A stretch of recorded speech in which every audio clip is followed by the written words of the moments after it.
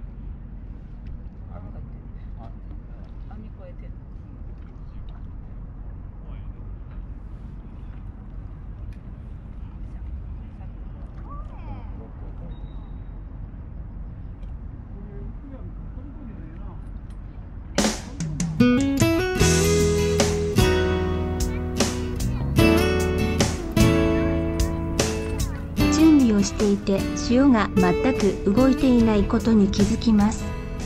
これでは釣れません。潮目の変わりを待つことにしますが、大きく変化はありません。餌取りのサバのあたりはありますが、本命がここはウキ釣りの方が多いようです。手前の水深もそれほど深くなさそうです。4キロでウキが立ちませんでした。まあこんな日もあります。農館帰宅後マックスの情報を見ると、砂揚げ場の方では超過があったようです。快晴で気分は良かったので、気を取り直してまた超こうしようかと思っています。ではまた。